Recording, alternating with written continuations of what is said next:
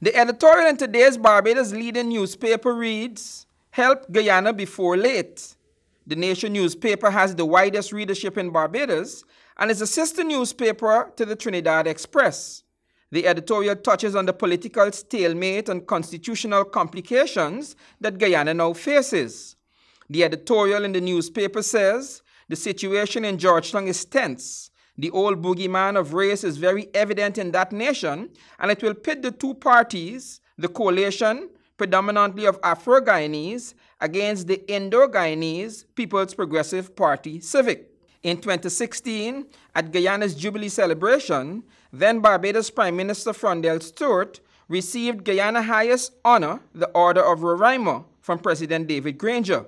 Several thousand Guyanese reside in Barbados, and there are also second and third generation Bajans born to Guyanese parentage. Several Guyanese work for the Nation newspaper.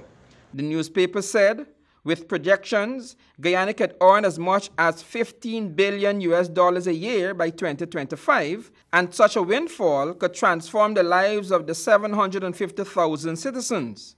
The Nation newspaper went on to say that the next election will see a bitterly fought campaign and the aftermath fraught with animosity. Guyana has entered uncharted political territory following the December 21, 2018 no-confidence motion and the subsequent court rulings. The situation requires Barbados and Guyana's fellow Caribbean community members to be more than bystanders. The editorial noted that the regional leaders are obligated to send a delegation to Georgetown to meet with the leaders of the rival political parties to get their commitment to a fair and peaceful electoral process.